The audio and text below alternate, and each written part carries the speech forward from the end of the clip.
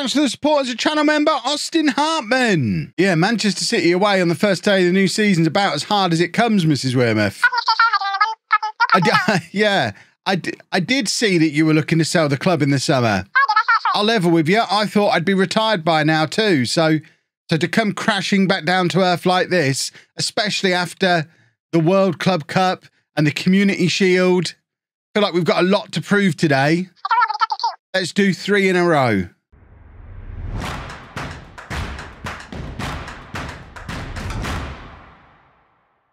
Hello and welcome to part 172 of Homegrown. I'm Kevin. Coming up on today's episode, we have our first 2 games of the new Premier League season. We're away against Manchester City and at home against Watford. If you missed the transfer special yesterday, you missed it. Not yesterday, the day before yesterday. You missed us going out of the Club World Cup in the first round. You missed us losing in the Community Shield. You missed us apparently signing nobody this summer. Doesn't tell you the whole story. We just did our business early with Kovacic, Marrero and Alpish all coming in, and a couple of youngsters stepping up into the first team squad as well. We also sold some established talent.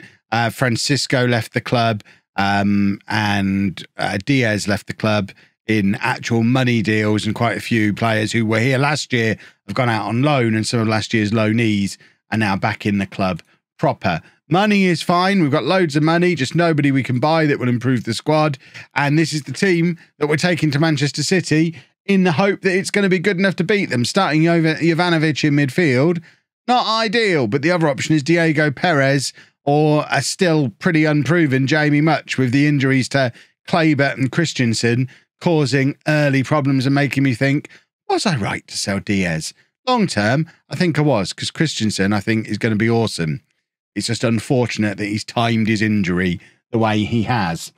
So, the team for the Manchester City game: Perez in goal, a back four of the returning Kovacic, alongside Elias Abagai and Vinicius Antonio, the best back four we've ever had. Jovanovic and McKenna in midfield. The one positive about this is it does get McKenna back to playing as the box-to-box midfielder, which is what I'm keen for Christensen to come in and do as that deep-lying playmaker as well. McKenna as a box-to-box midfielder is a proper game-changing player. He just can't play there when Kleber's in the side, and Kleber kind of jumps ahead of him.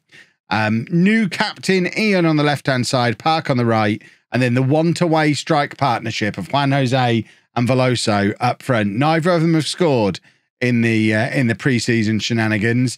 They both still want to leave the club, and we've got Jovanovic and Marcelo and new boy Adrian Daly all breathing down their necks, looking for an opportunity to just come in and take their spots if they don't start this season the way they ended last season. So potentially a little bit of a turbulent time here at home after an unexpected Champions League final defeat, which of course was to Manchester City, the team we play now. But we can steady the ship and prove a lot of doubters wrong with a victory here today.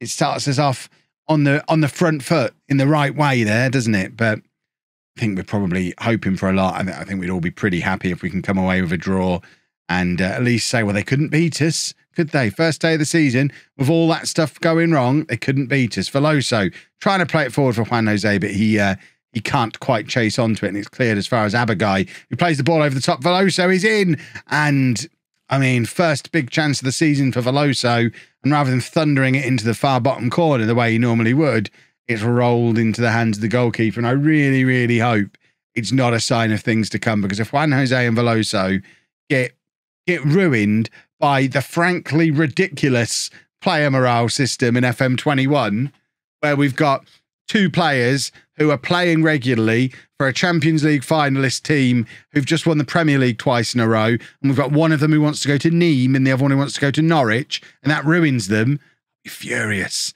Veloso misses again. It's totally unrealistic for these 2 players to want the 2 moves they want. If it was Real Madrid or Barcelona or someone like that, I would get it. It's who the teams are that is derailing them that is utterly infuriating. And it's got to change for FM22. I thought that was a good tackle from Antonio, but apparently not.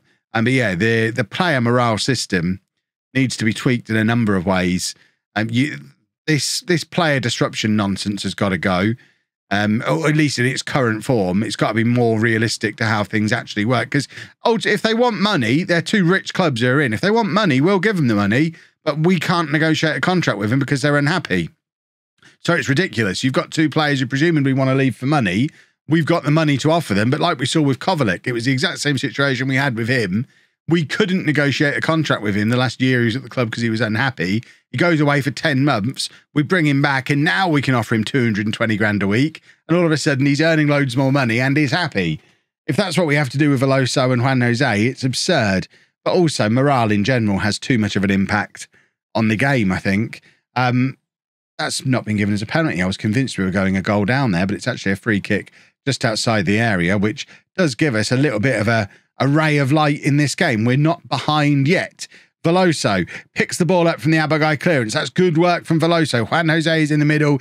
Ian is joining him in there as well. If Veloso can get the crossover, we are in a good opportunity here. Antonio presumably just hit his cross straight into the first defender because the highlight just stopped as he was about to get the cross in. We approached the 70-minute mark. It's still 0-0. And I got a lot of stick from you lot for the substitutions I made at this stage against Manchester City in the Champions League final. So I've got to behave myself here, haven't I? You know, though, I really want to get Adrian Daly onto the pitch, but there's not really any way to do it, I don't think, unless we take off Veloso. That's the only like-for-like change.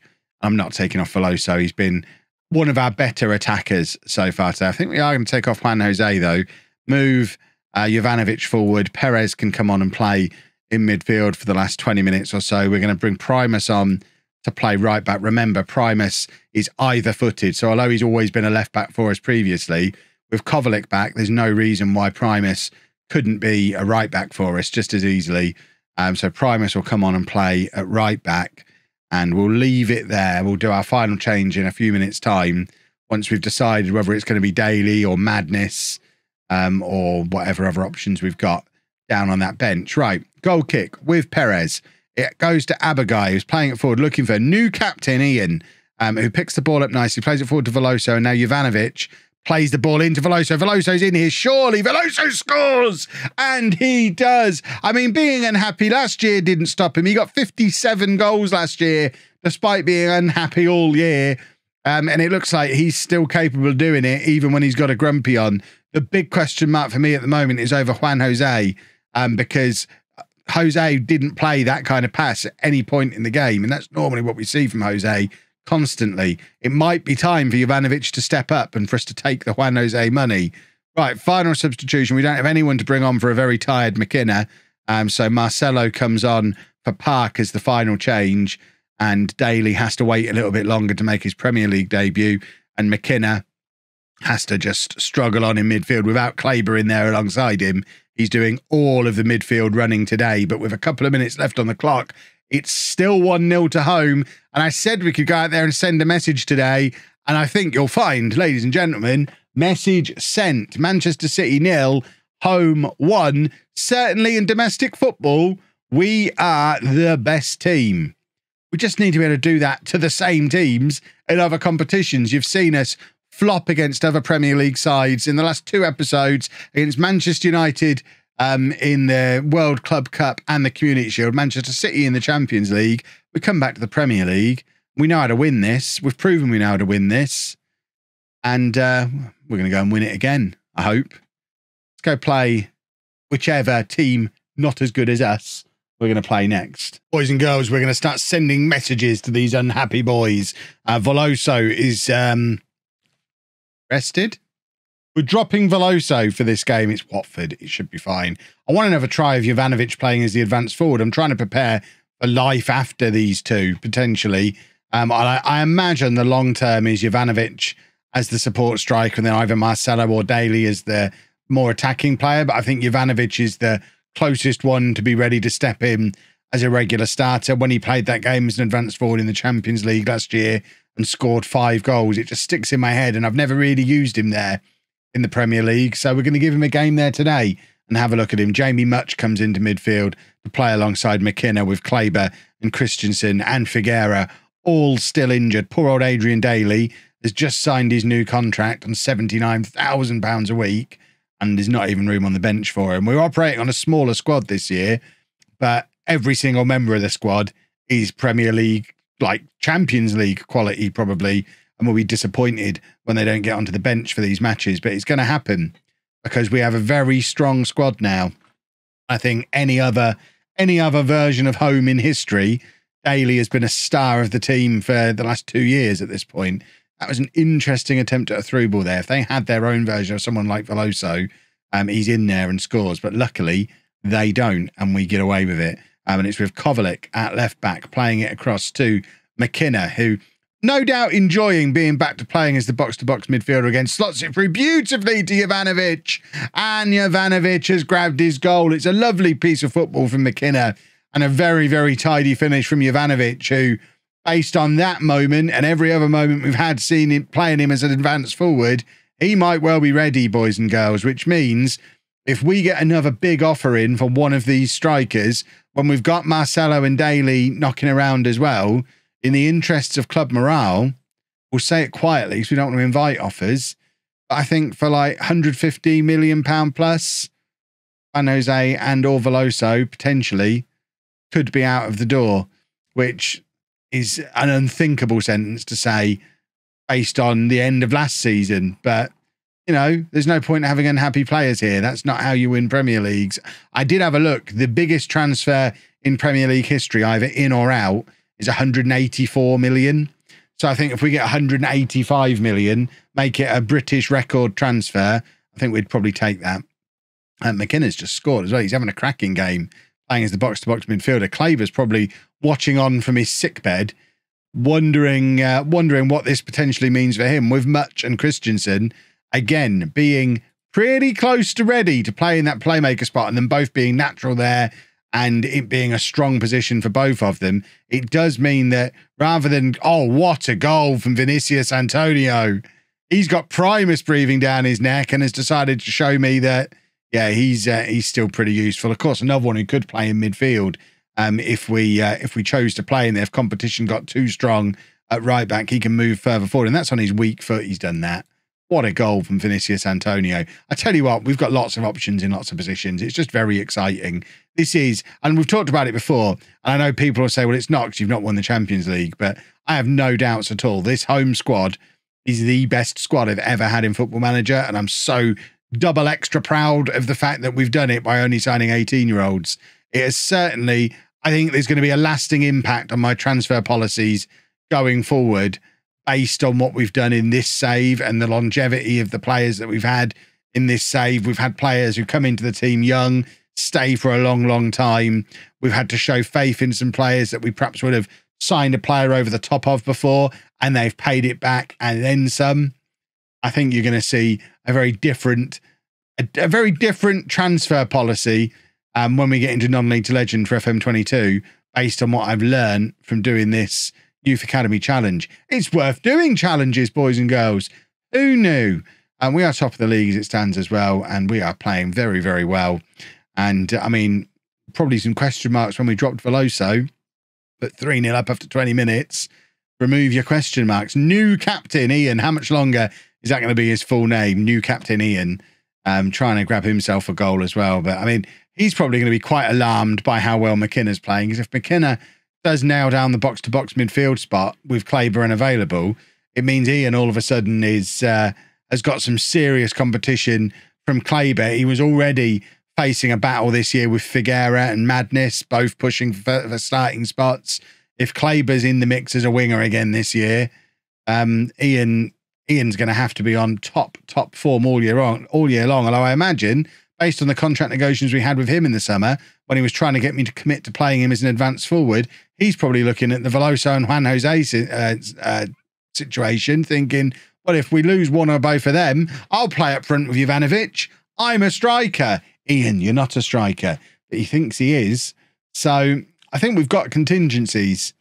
Let me know down in the comments. Do you sell? I know the general consensus has been don't sell, keep them. They'll come around eventually, which Park did, Kovacic didn't, and they're now both playing happily for the club a couple of years on. But Veloso's been unhappy for more than a year now. I don't know how long we string it out for. Do we just bin him off and bring him back the way we have with Kovacic, which seems to have been a quicker way to solve the problem? Right, Ian's going to come off for Madness here. Triple change, easy peasy. Perez, Madness and Primus all getting a nice little run out today as well. All eyes on Madness because that left wing spot is hotly contested this season, and he needs to stake a claim while Figueira's injured, because once Figueira's back, if he jumps, if Madness hasn't shown me that it should be him, he might be struggling for a bench spot. It was a lovely through ball there, which was it Jovanovic who was on the end of it, who didn't quite have a finish, but it was a lovely, lovely pass from Madness. That's something we don't really see from Ian or Kleber. Madness very much a different kind of winger. We've got three very different kind of left wingers there. And Figueira is very similar to what we have with Park, and realistically probably is competing more with Park than with the guys over on the left. Because I think if we want an inside forward or an inverted winger on the left, Madness is natural at it and very, very good. Oh, this is a good team. 2 wins. Forget what happened last year. Forget any transfer window disappointment there might have been. Home are back, boys and girls, and we are going to win every single football match this season without conceding a goal. That's the plan, and I'll prove it to you because we'll be back in the next episode with our return to the Champions League, which, of course, we are going to win this year. If you've enjoyed that, please make sure you leave a nice big thumbs up on there for me. Subscribe to the channel for daily Football Manager videos, and thank you very much for watching.